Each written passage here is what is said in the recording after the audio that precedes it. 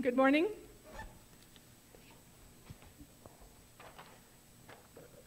I want to welcome you all here to Crossroads Live.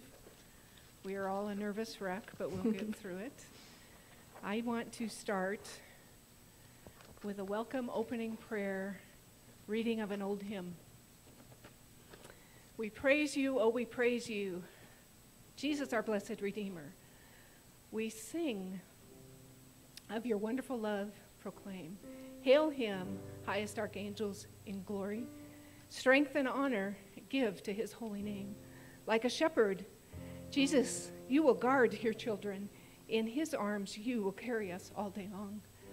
Praise you, God. We praise you, Jesus, our blessed Redeemer. For our sins, you suffered and bled and died. You, our rock, our hope of eternal salvation. Thank you, Jesus the crucified. We sing your praises, Jesus. You bore our sorrows, love unbounded, wonderful, deep, and strong.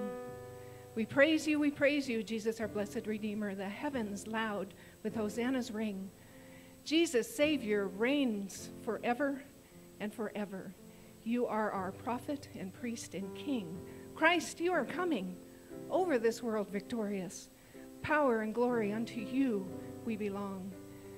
We praise you, Jesus, our blessed Redeemer. Join us in some songs, please. Hosanna, praise is rising, amen.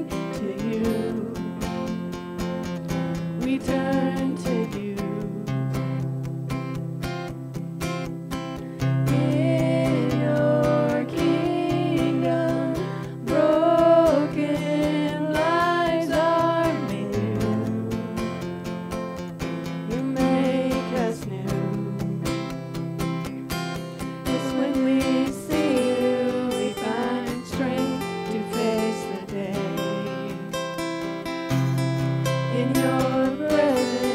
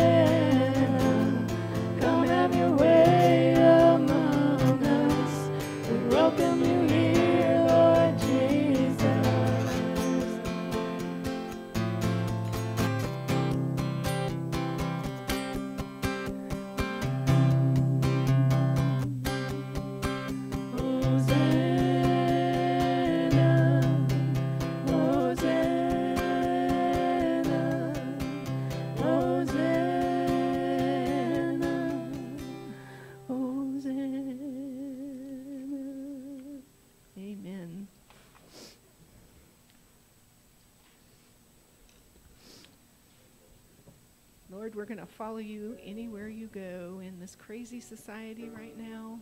Help us to follow you. Help us to lead others to you. We just praise you, God. Where you go, I'll go. Where you stay, I'll stay. When you move, I'll move. I will follow.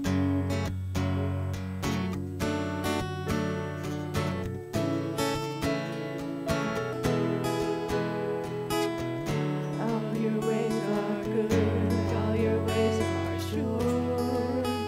I will trust in you alone. Higher than my sight, high above my life. I will trust in you alone.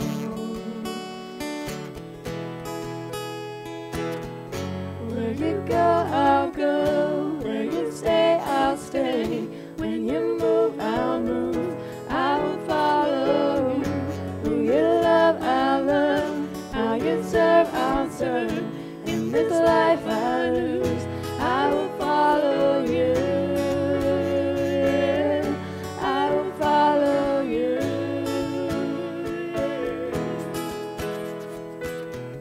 Light into the world, light into my life.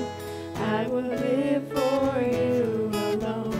You're the one I see, knowing I will find.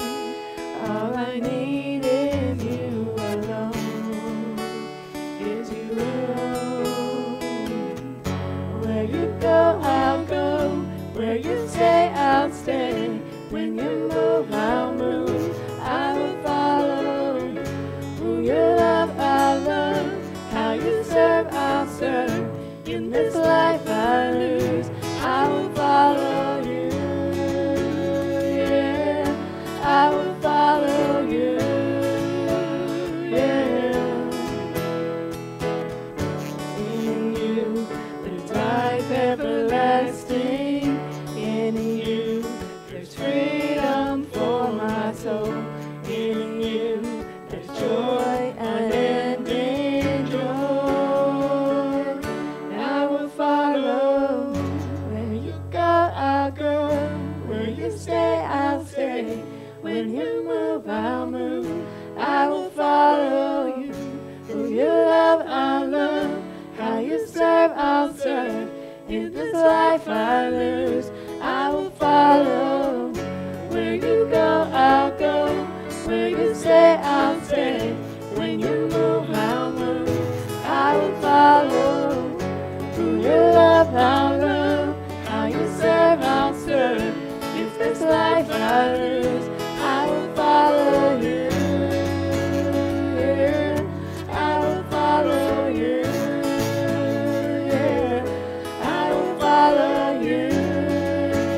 Yeah, I will follow you. Yeah.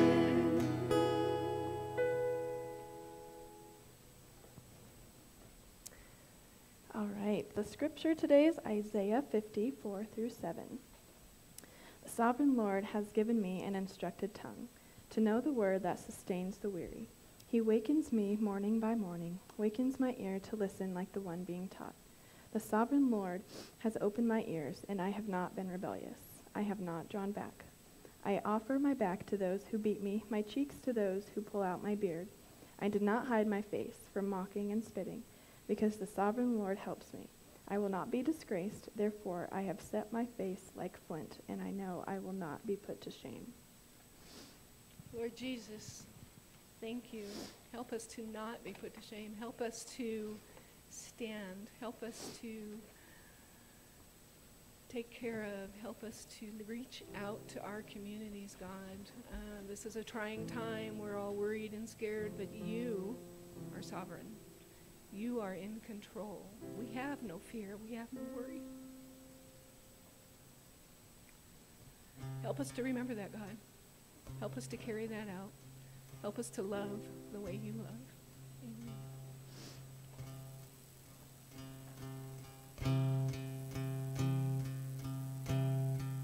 Grace, what have you done? Murder for me, oh man.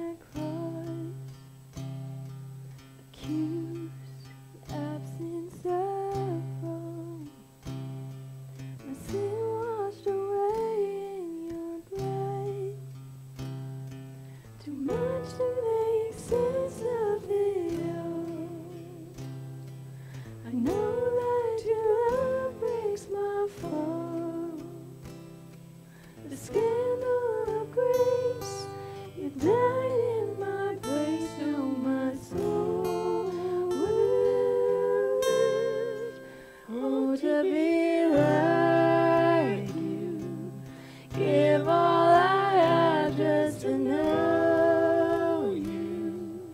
Jesus, there's no one beside you. Forever the hope in my heart. Death, where is your sting? Your power is as dead as my sin. The cross has taught me to live, and mercy my heart now to sing. The day and its troubles shall come. I know that your strength is enough. The scandal of grace, you died in my place. Now my soul will live. Oh, to be like you. Give all I have just to know you. Jesus, there's no one beside you.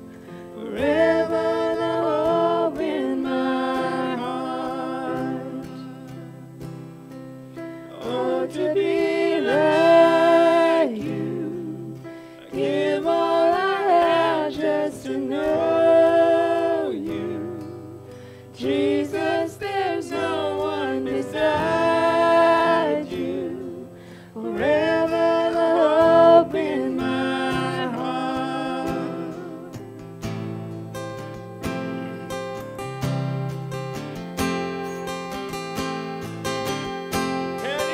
Oh, because of you, Jesus, it's all. Because of you, Jesus, it's all. Because of your love that my soul will live. Oh, to be like you. Give all I have just to know you.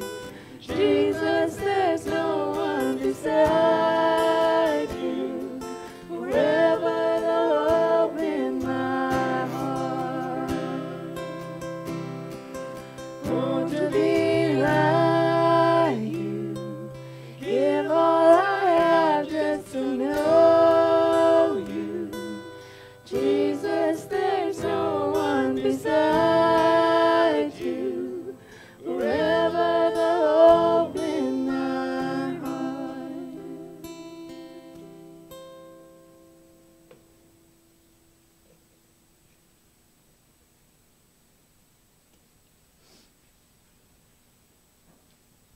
A few things to share with you. Kids, we miss you. We want you to come back healthy and strong, so behave yourselves. We'll see you when you get back here. Next week is Easter. 6 of the local churches in town here have put together an Easter service that would be broadcast on AM 1450 at 10 o'clock in the morning. We will still be going live at 10, however. If you want to listen to the radio broadcast, you can, or you can watch us, or you can do both because the service here is always taped. You can check it out on our Facebook page.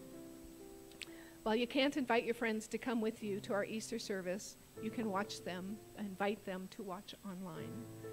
While we can't receive the offering as usual, you may mail in any offerings or donations, or stop by and drop it in the slot on the door. And thank you. Thank you for supporting the church. Thank you for supporting your community that way. And if you haven't done so already, this would be a good time to gather your bread or crackers and juice for the communion that Pastor texted us all earlier this week. We'll share at the close of the message. Again, thanks for being here and singing with us.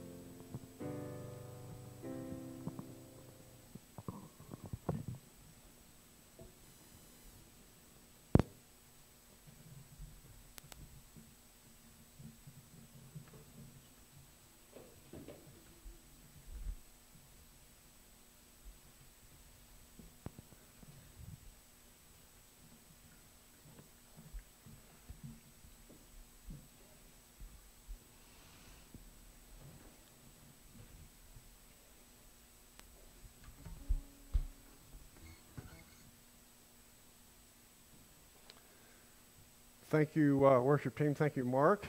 Thank you, Allie. Thank you, Deb. I appreciate you leading us in worship this morning. This is certainly a different experience, like thousands of other pastors, like thousands upon thousands of other pastors. This morning I preached to basically an empty room, an empty sanctuary, an empty church. And again, like I say, pastors all over the country, all over the world are having to do that this morning. And I'm preaching to a quarantined body, people that are in their homes. I'm glad that you can turn in. I'm glad that you can see this. I wish that I was able to be with you physically. We're not able to do this at this time, but I'm really so thankful that we have this opportunity that we can broadcast this and people can still take part in worship. We miss you, of course. We do each week, but we love you and we pray for your well-being. I'm going to stop just a minute and I'm going to offer a prayer for the body. And I want to think this morning of Myrna, who's traveling to Missoula, and she's going through a snowstorm up there. So Myrna, we're thinking of you this morning, and we're lifting you up in prayer. Robert and Sharon, who are kind of quarantined as well, and Robert, we wish that you would get strong. We miss your jokes. Although you send your texts to us, it's not quite the same. And we certainly want to think of Jason and Sandy, who have they came back from their trip, and you guys are kind of had to be holed up in your house, and so we're thinking of you as well. We love you guys. Let's pray for our body. Father, thank you so much for your grace and your goodness. We thank you for your mercy. We thank you for your faithfulness, that you watch over us. Father, there are people all over this land and all over this globe, really, that they're anxious, they're worried, they're concerned, and the news keeps coming out, and it can be confusing, and we don't have any control, and we don't know exactly what's true and what is not, but the one thing that we know is true is your love for us and your faithfulness. So we ask this morning, Father, that you would gird up our hearts, that you would strengthen us, that we would walk in faith, in courage, in hope, because of your word to us. Father, we know you were with us this morning because your word tells us so, and it's your promise, and we know you're true to your word. So we ask that as you are here with us, that you would fill us with your hope and with your love, and to those who are watching, that the same is true. Where two or three are gathered, there you are in their midst. So I pray your presence upon our congregation. We thank you, Father. We thank you for your love and your grace always. In the name of your Son, Jesus, we pray. Amen. I want you to know I heard for those of you who are walking through this and are anxious, those of you who are concerned about what might be happening and what is true and what is not, because it's certainly a human of us to be concerned during this time. I pray for you, and I heard for you who are alone in a hospital room. I think one of the scariest and hardest parts of this disease is the stories we've heard that people are alone in a hospital room and they can't have visitors, children that can't have their parents, husbands that can't be with their wives.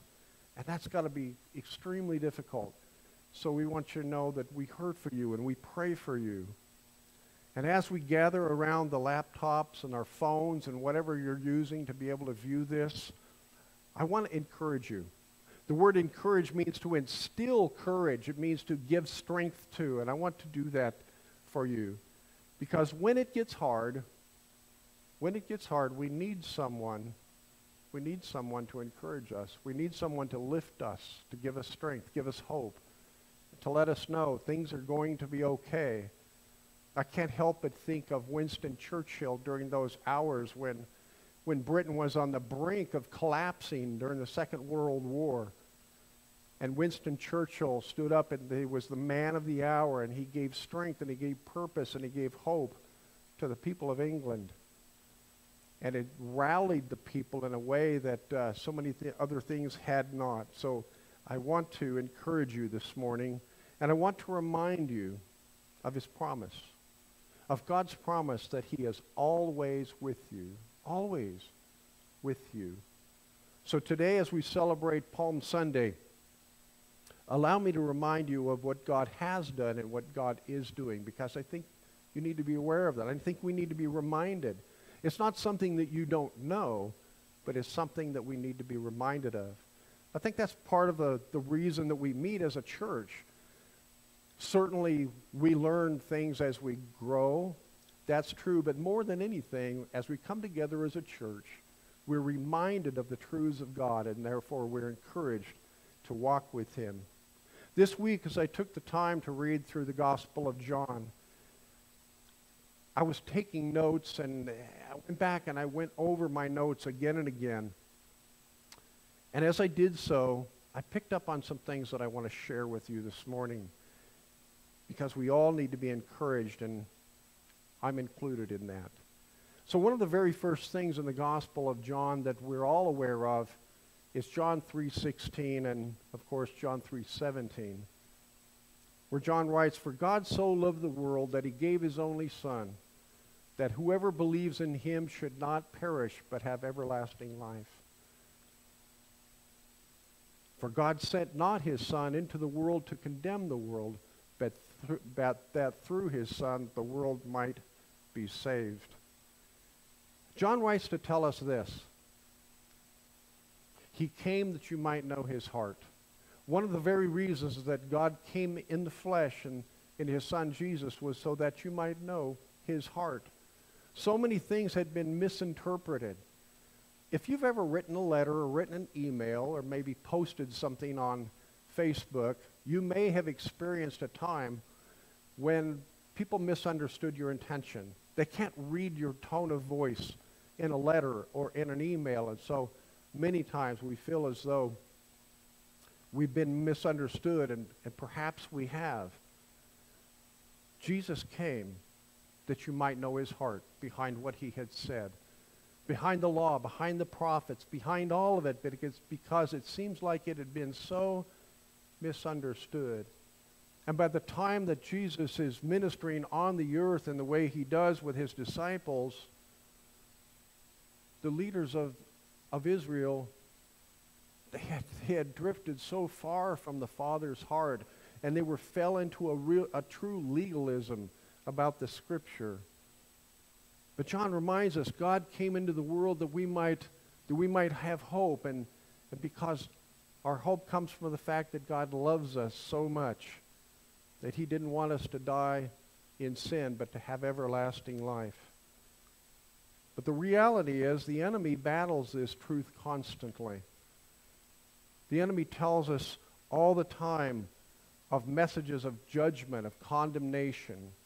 You may have heard those voices that the enemy has placed in your heart and your mind, in your mind's ear.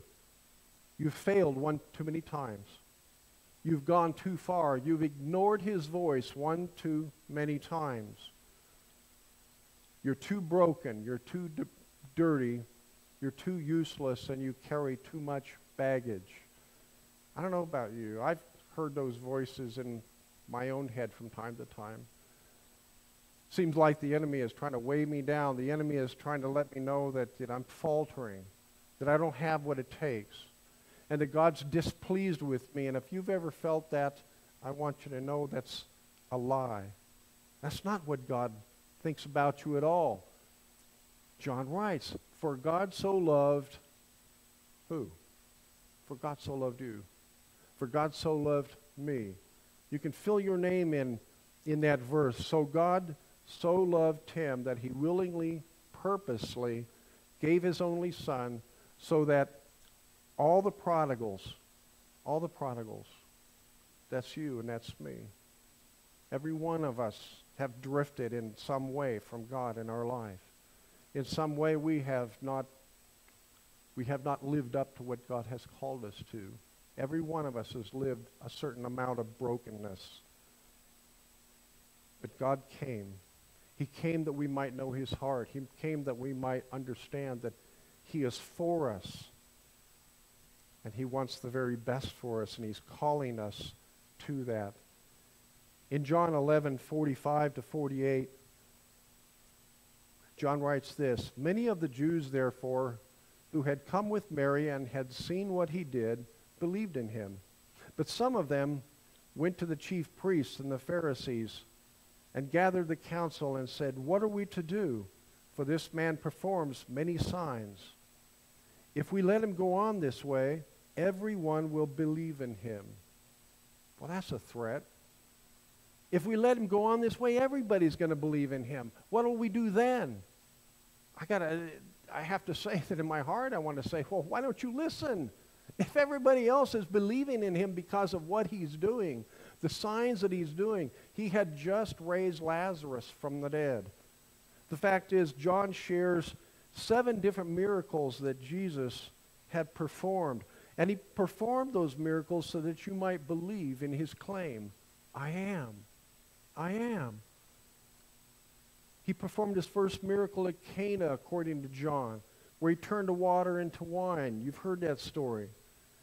He healed a man at the side of the pool of Bethesda. He healed the official's son. He fed 5,000 men plus women and children with 5 loaves and 2 fish. He walked on the water. He healed a man who had been born blind. And he raised Lazarus from the dead. These demonstrate his power, his authority, and his compassion. But the enemy has worked tirelessly to discredit every one of those miracles.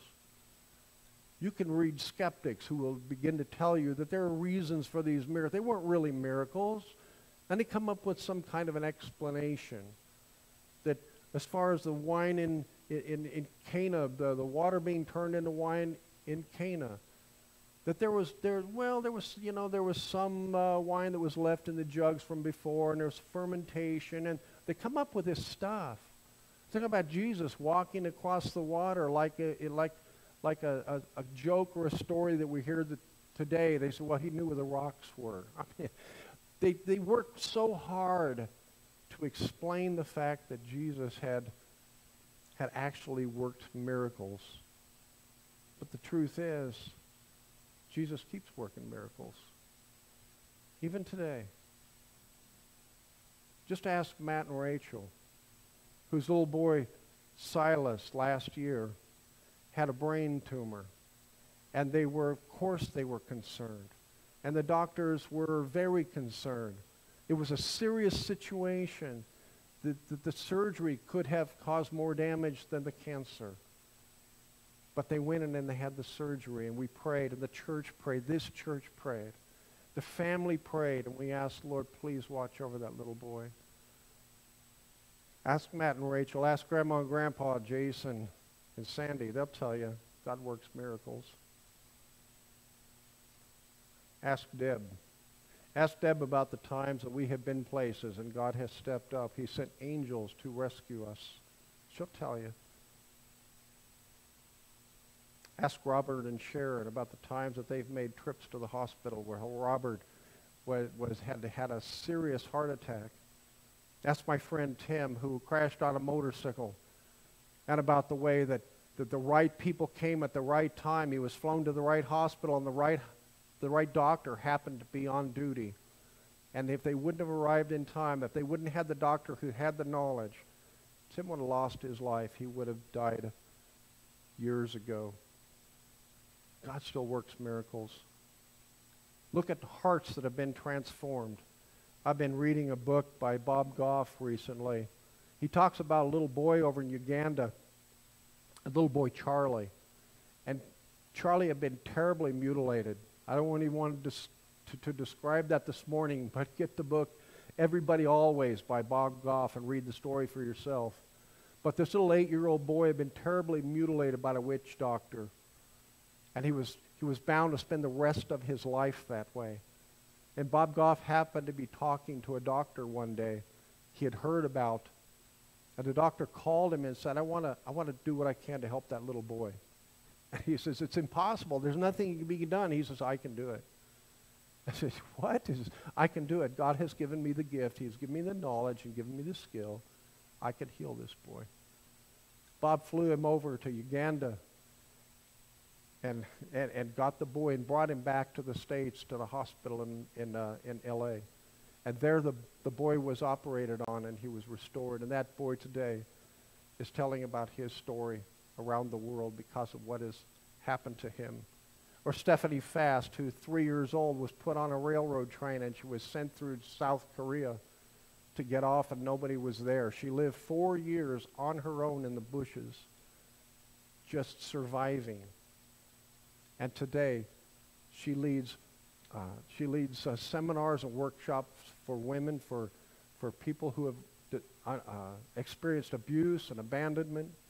And she's leading a vital ministry because of the way that God worked in her life and in her heart. Ask Lee Strobel, who was a confirmed atheist until he began putting his journalistic skills to use, searching for the truth about Jesus, and became a devoted follower of Jesus. He's an author, he's a professor, and he's a solid Christian. God is still working to transform people's lives. Think about your own life. Think about the way that God has worked in your own life in order to bring about a peace and a direction and a purpose, and to give you a hope that you would not have aside from him. Yes, Jesus performs miracles, but the enemy would like to tell us that those are not miracles. And it came that he would help us to understand our real need. In John 19, verses 1 to 11, John writes these words. Then Pilate took Jesus and scourged him, and the soldiers plaited a crown of thorns and put it on his head, and arrayed it in a purple robe. And they came up saying to him, Hail, King of the Jews, and struck him with their hands. Pilate went out again and said to them, See, I'm bringing him out to you, that you may know that I find no crime in him. So Jesus came out, wearing the crowns of thorns and the purple robe. Pilate said to them, Behold the man. And when the chief priests and the officers saw him, they cried out, Crucify him, crucify him. And Pilate said to them, Take him yourselves and crucify him, for I find no crime in him. The Jews answered him, We have a law, and by that law he ought to die, because he has made himself the Son of God. When Pilate heard these words, he was even more afraid. He entered the praetorium again and said to Jesus, Where are you from? But Jesus gave no answer. Pilate therefore said to him, You will not speak to me? Do you not know that I have the power to release you and power to crucify you? Jesus answered him, You would have no power over me unless it had been given to you from above. Therefore, he who delivered me has the greater sin. He who delivered me to you has the greater sin. See, Jesus came and gave his life that you might understand your need, your real need. Because we have a lot of perceived needs in our life, don't we? And walking through this coronavirus where we're kind of holed up in our homes and we're only supposed to go out so much, and so many businesses are closed, we're finding out that a lot of our needs are wants. They're not really needs. See, once again, the enemy does not rest. He does his best to convince you of your need for stuff and your need of a false security. A security that doesn't come from God, but comes from the things of the world. He comes to convince you that you're not all that bad. The fact is, you're pretty good. Now, I don't know about you, but that kind of resonates with me. I think of my life, and I see some things that I've done wrong. Yeah, I've done some things wrong, but I've done a lot of things right. I grew up in the church. I stayed in the church. I sang in the choir. I taught a Sunday school class. I went to school to study to become a pastor. Not everybody studies to do that, but there are things that you do in your life. I think of those who were helping with worship this morning. Deb, who was singing, and Mark playing the guitar, and Allie singing and playing the piano. Those are good things. And the enemy would like to fill our minds with the reality that, yeah, we're doing all these good things, so you're not really that bad. It is good that we do those things. But we can't get to the point where we forget the fact that there's a real price for our sin. And we need to look at our sin for what it is. And it's hard to do. And again, the enemy would like to convince us, you're not all that bad. Let me ask you, have you ever said something that wasn't altogether true? Have you ever withheld your tongue when you knew you needed to speak up? If you've done that, I'm afraid to tell you, you're a liar. Have you ever taken anything that didn't belong to you? Anything. You kept back too much change that somebody gave you by mistake. Or you found something that was sitting someplace after a work day and you walked home with it and you just kept it and you didn't let anybody know. Have you taken anything that didn't belong to you? I got bad news for you. You're a thief. Have you ever been jealous of something that somebody else had? Not just it would be nice to have that. Not just to say, you know, Joe's got a pretty nice BMW. I wouldn't mind having one of those. I'm not talking about that. I'm talking about being jealous. If you've been jealous, then you've been guilty of coveting. You're a coveter.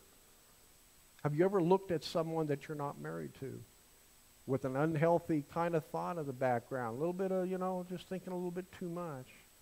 If you have, Jesus says you're an adulterer.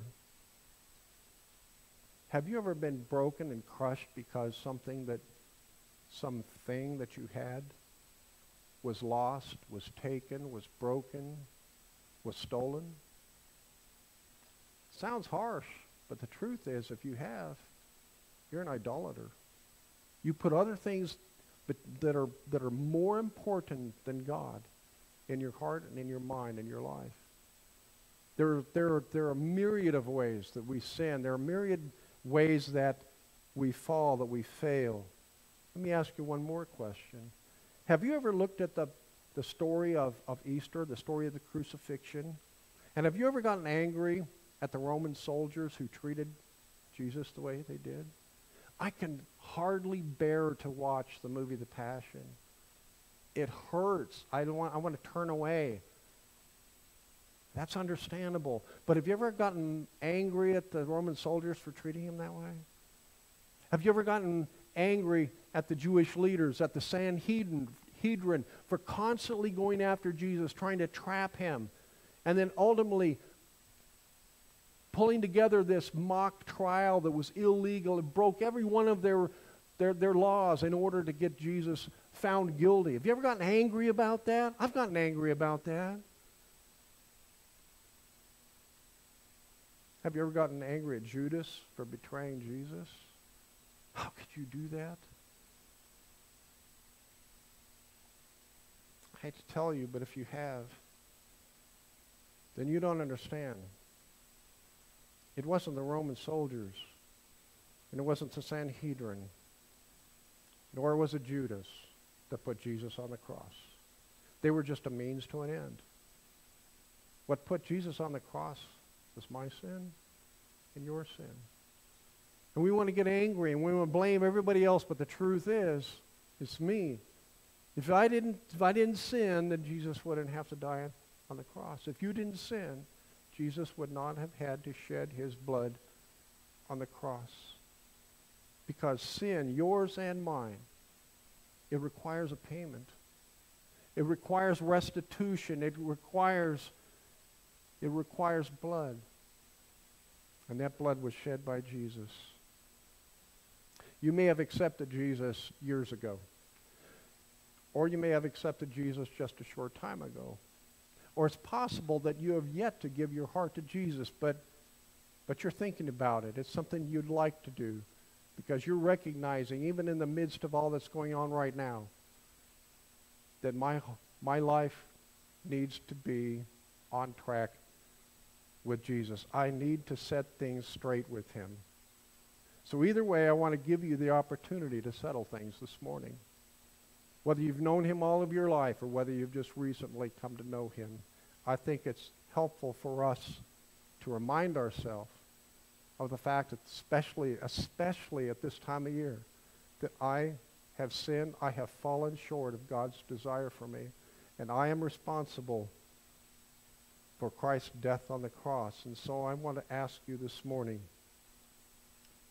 as you consider the fact that he came and that he healed and he gave his life for us, I want to ask you this morning if you would pray with me, if you would pray a prayer of confession. Would you pray with me? Father, I confess my sin to you. All the sins that I know and the sins that I don't know, the sins that I don't see, I recognize, Father, that I fail you. I confess that my life has its broken places. I confess my selfishness.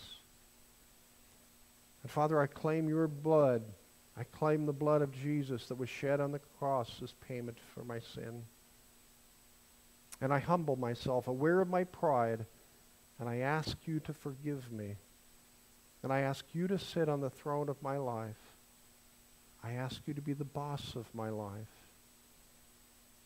I ask that you would guide me and direct me, and I pray that you would be patient with me as I continue to grow. But help me to hear your voice and help me to respond in a way that brings you honor and draws other people close to you as they see someone who is not perfect, but someone who's committed to living for you. Help me to be gracious with the people around me, recognizing that I'm just as broken as anyone else that I see. Help me to be patient with them because not everybody's at the same place, Father. But most of all, I ask you that you would help me to live for you. Help me to live for you in a way that brings you honor and glory. That when all things are done, having forgiven me, you can say, "Well done, my good and faithful servant."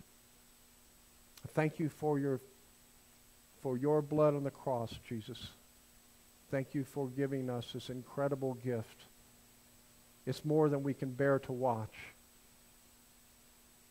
But you gave this for us. So wherever we are this morning, Lord, in our homes, in the church building, we ask that you would help us to live for your honor. In the name of your Son, Jesus, we pray. Amen. We're going to take communion this morning. I asked you if you would, earlier this week, I asked if you would go ahead and gather a few elements so that we could share communion. It's something we normally do on Palm Sunday. And without your being here, it's a bit different. But I'm asking you whether you have some unleavened bread, some pita bread, perhaps some Ritz crackers. I don't know what you have in your house, but would you take that and perhaps a bit of juice, and let's take communion together this morning. Having already prayed a prayer of confession, let us simply be aware that on the night that Jesus was betrayed, he was sitting with his disciples, and having loved them till the end, John tells us. That's a beautiful thought, that Jesus loved them till the end. He loves us to the end, all the way. It's just not so far until we've messed up, but Jesus loves us all the way to the end.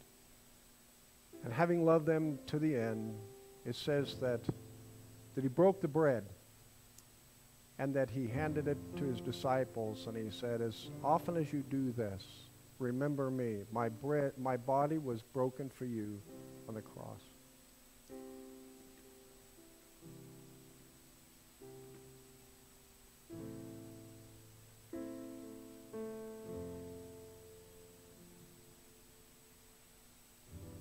In the same way, he took the cup, and he said, "The cup represents my blood that was spilled for you on the cross. And as often as you take it, do so in remembrance of me."